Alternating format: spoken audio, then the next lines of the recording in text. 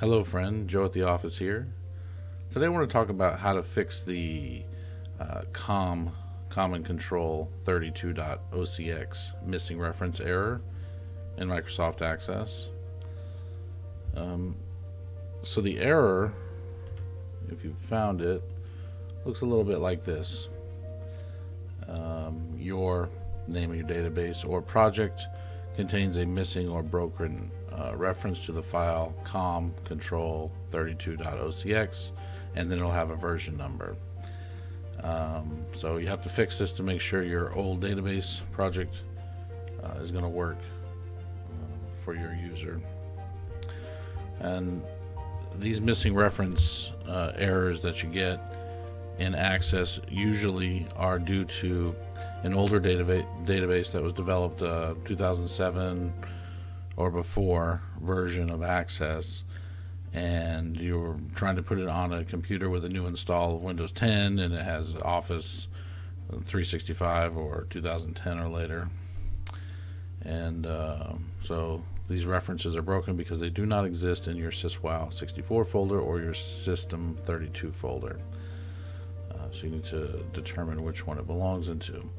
So the common controls 32.OCX is a Visual Basic runtime file for the common controls 5.0 reference, and it's used in older versions of Microsoft Access. The process is known as a Windows Common Controls ActiveX control DLL, and it belongs to the comctl. So you need to find this file, the correct version that you want, and that's why I don't post it for you or where to go, because the version may vary based on what you need or what the error message says. So version 1.3 is what we need for our system. So you may be able to find this version of the file on a computer that has an older version of Office installed, but you can also download the file from the internet, and there are many sites to download this file. Just search for it on the internet. Alright, so once you download the files, they will, well, I downloaded quite a few actually, but the Common Controls 32 is the one that we're looking for. You may get a Microsoft Access error that has these other OCX files listed in it, but for now let's just focus on this one. I'm going to copy it, and then I will navigate my Windows Explorer to the C drive, Windows syswow64, and paste it.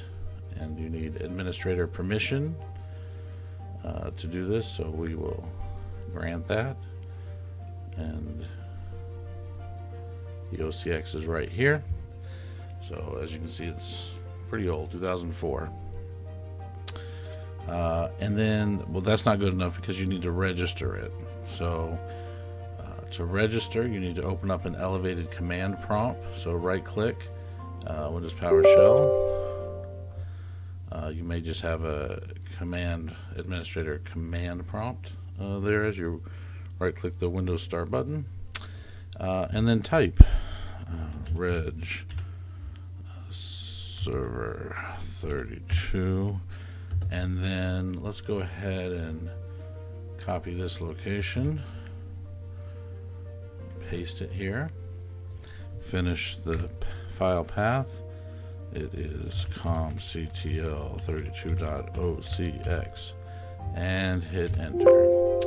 And as you can see, we have succeeded in registering this DLL, this OCX file, with Windows, and therefore be able to be used by Microsoft Access.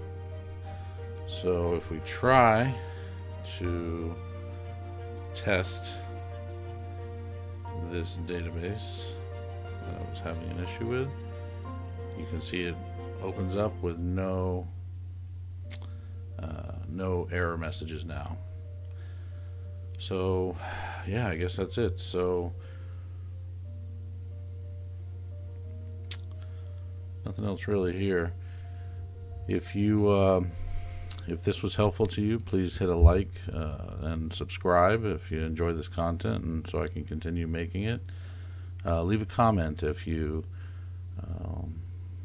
you know, have something to say. And as always, thank you for watching.